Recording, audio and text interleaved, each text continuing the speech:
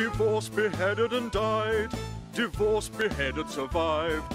I'm Henry VIII, I had 6 sorry wives. Some might say I ruined their lives.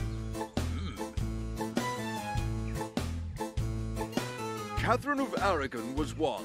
She failed to give me a son. I had to ask her for a divorce. That broke her poor heart, of course. Young Anne Boleyn, she was 2.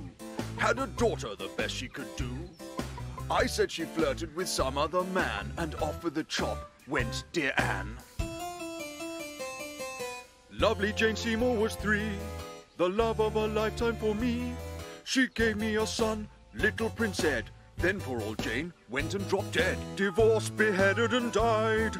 Divorced, beheaded, survived. I'm Henry VIII, I had 6 sorry wives. Some might say I ruined their lives.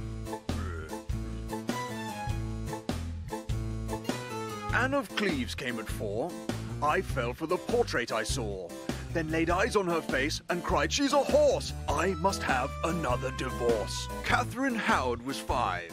A child of 19, so alive. She flirted with others, no way to behave. The axe sent young Cath to her grave. Catherine Parr, she was last. By then all my best days were past.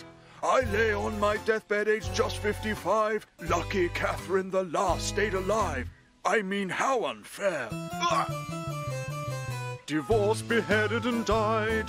Divorced, beheaded, survived. I'm Henry VIII, I had 6 sorry wives. You could say I ruined their lives.